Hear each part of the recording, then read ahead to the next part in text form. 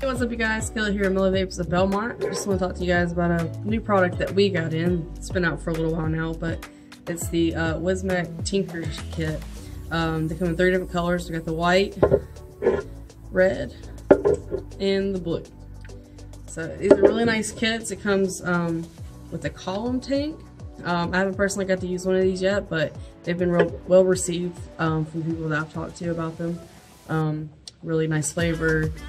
They just hit really nice, and the coils do pretty well too, from what I've heard. So,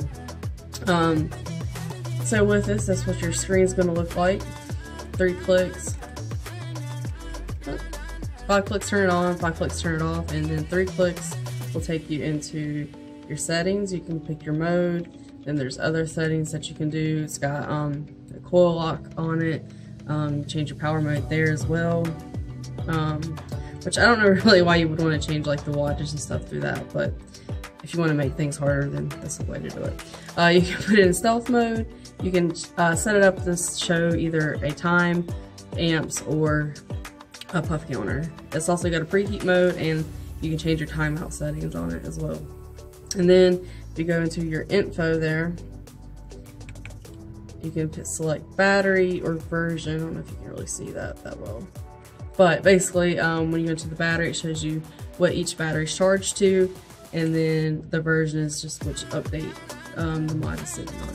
And there is a micro USB port there for updates.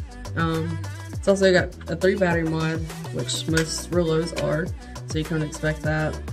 But yeah, it's really it's an all-in-one kit. It's great to have if you're into higher wattage, especially it goes up to 300 watts. So yeah, definitely worth checking out, and we have all 3 colors in stock right now, so if you want to come by and pick one up, we'll have those here. And also don't forget about our weekend sale. We've got buy 2 going free on all juices, so definitely check that out. And then tomorrow, Sunday, we're going to have our Sunday rewind, so stay posted for what flavors will be available for that. Until then, we'll see you guys next time. Have a great day.